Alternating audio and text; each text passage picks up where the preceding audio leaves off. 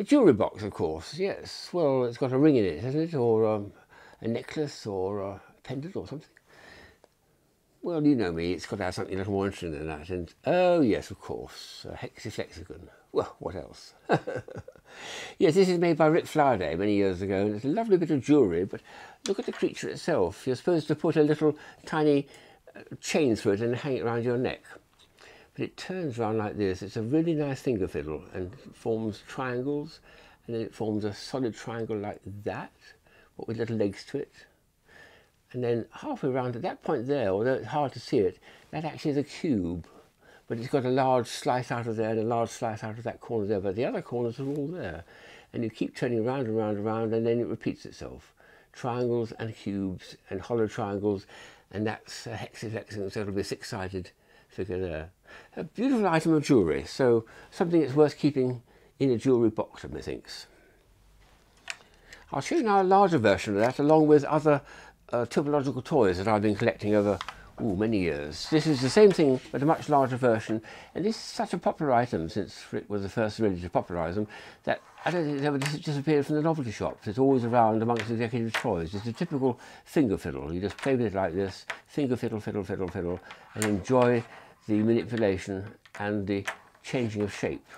The one that's most surprising to me, is a nice hollow triangle, is the halfway point here where it actually forms a cube. That is actually a cube, but it's got a great big gash here and a great big gash there, but the other corners are all there, which is interesting to see. So he said to himself, yes, that's a hexaflex, so it's got 6 sides, but what about an octiflex? So he had a go. This is a big square job, octiflex. It does the same thing, except it doesn't go into a cube, it goes for a sort of box-shaped thing, but it makes some lovely, lovely shapes in between, including octagons and so on. Very nice, and lovely finger fiddle. It's got some beautiful shapes as it comes out of the centre, rolling like a smoke ring. Very elegant and very beautiful. Fantastic, I love these things. Then Rick had another go with spring wire, made a Mobius band, would you believe. These are turning round and round and round, all beautifully just put together. There's about 30 pieces, I think, altogether there. And they roll exactly like a Mobius band would be if you made a Mobius out of nice thick plastic strip or cardboard, and you rolled it around like that. That's the effect you get. Very attractive.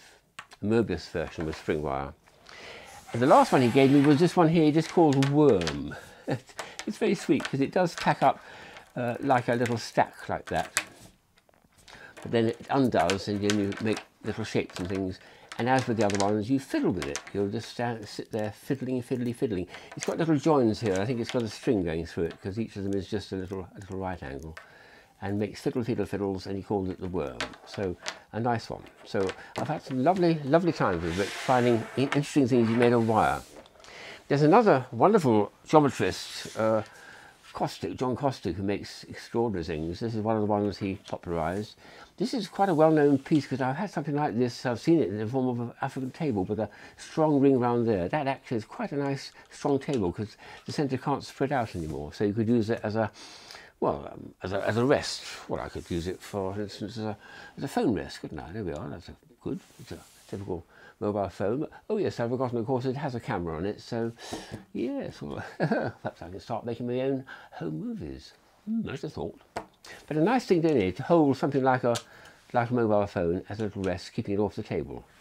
A much larger version, which is this one here, was also made by John, and it doesn't need a central ring, but it's just a lovely item because it's a sort of multipoloid star.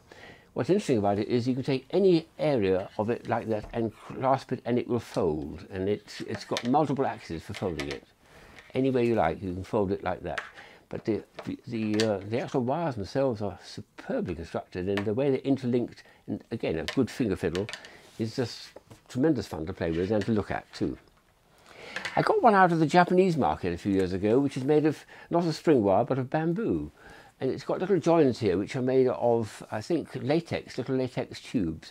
But it opens up in very elegant ways in geometrical situations which I would struggle to find the names for. But some of them are extraordinary. To real true geometrists, I'm just an amateur at it, they say, oh, that's such and such a shape, and that's such and such a shape. And this is a lovely example of perhaps cross-culture, from a completely different culture, finding joy in making geometrical objects. And it all goes back into a nice little neat bundle. That's what I like about things, when they collapse easily enough He just collapsed like that and boom, it's so easy to store them when it's like that.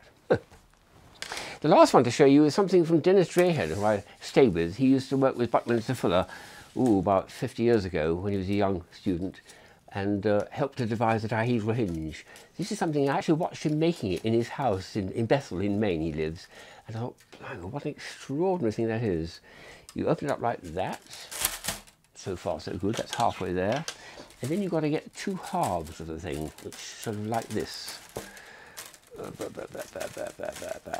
And when you wiggle it a bit, it turns into a three-dimensional object. Look at that, for goodness sake.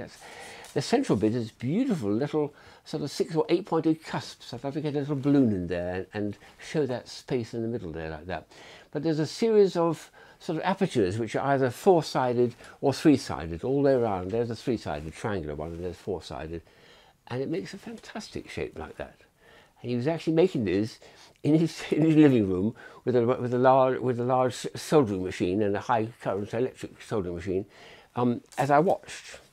Let's collapse it again and see if we can get it to form its original shape, which is something like that. And then we can, yes, look at that.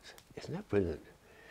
So that's why I love wire, particularly wire topology. You get some extraordinary shapes, have a wonderful time, and it really inspires my thinking.